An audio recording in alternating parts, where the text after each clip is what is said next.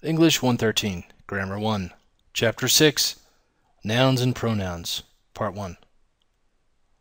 Chapter 6, Nouns and Pronouns, Part 1. The Learning Objectives.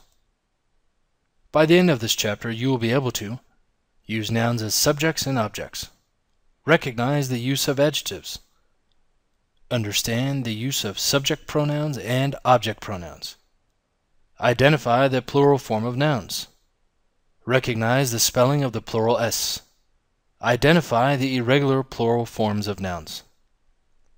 Nouns, subjects and objects.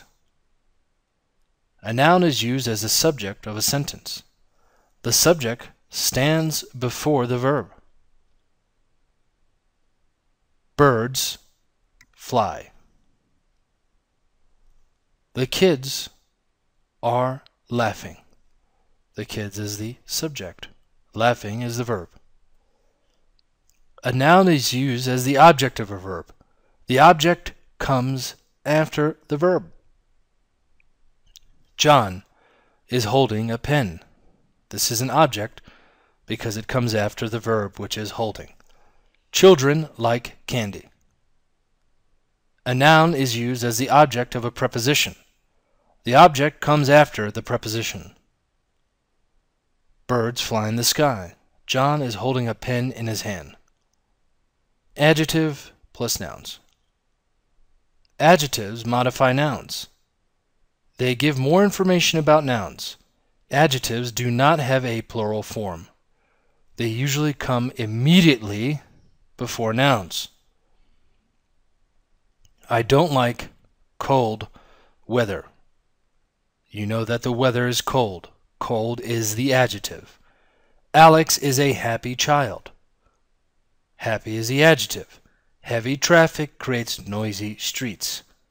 Heavy and noisy are the adjectives because they give more information about the nouns, which in this case, traffic and streets.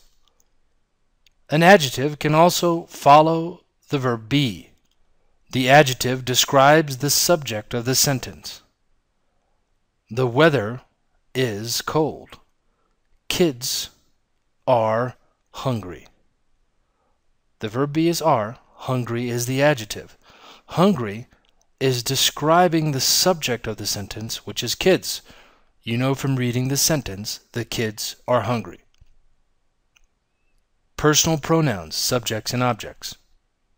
A pronoun refers to a noun. If the noun is used as subject, use a subject pronoun. Subject pronouns, I, he, she, it, you, we, they.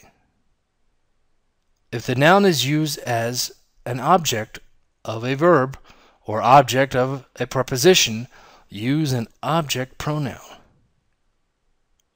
Object pronouns, me, him, her, it, you, us, them. Personal pronouns, subjects and objects. The subject stands before the verb. The object comes after the verb or after the preposition. Khaled is my classmate. He is absent today. Khaled is my best friend. I know him well. This is an object. Mary is not at work today. She is ill. The subject stands before the verb.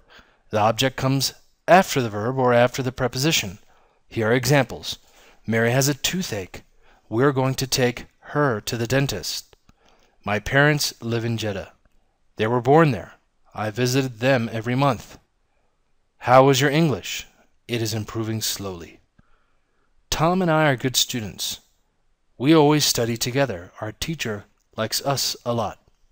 Personal pronouns, subjects and objects.